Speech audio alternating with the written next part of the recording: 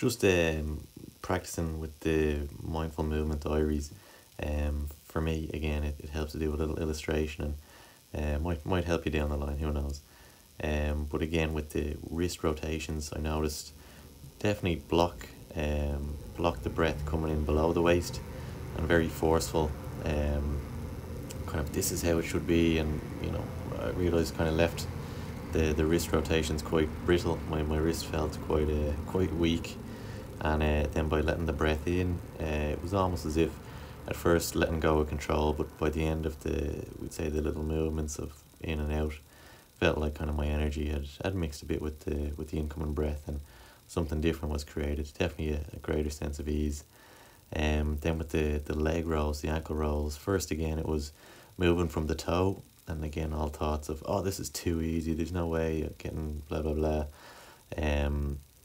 Then I thought, oh no, actually I'm actually quite slouched here, and then I realised, oh man, my legs aren't they're not really moving too much from the hip. So I definitely had a bit of a magic moment where again the breath almost, I felt a release at the hips, and I could move from my whole leg rather than just moving from the toe. So it was almost as if I was moving from my leg at the hip, and got a lovely refreshed feeling all through the leg.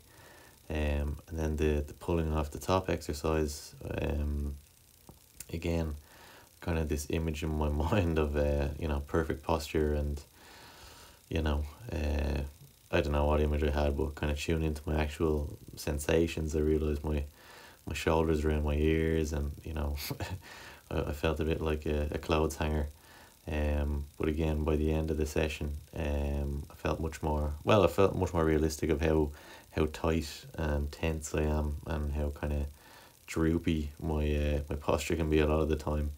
But felt quite kind of a nice balance of in my body, and refreshed by the end of it.